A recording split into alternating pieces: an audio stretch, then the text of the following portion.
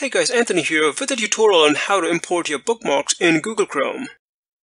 This is a very useful option when transferring bookmarks from one computer to another. In a previous tutorial, I showed you how to back up bookmarks in Google Chrome. So I've done a fresh install of Google Chrome. And if you've done that, you may see this link to Import Bookmarks, but if not, click on the menu button in the top right corner. Then click on the Bookmarks option, and then choose Import Bookmarks and Settings. You will see this Import Bookmarks dialog box. Click on this drop-down arrow, and choose Bookmarks HTML File, and next click on Choose File. Finally choose the Bookmarks HTML file and open it. You will see this confirmation message. Click Done.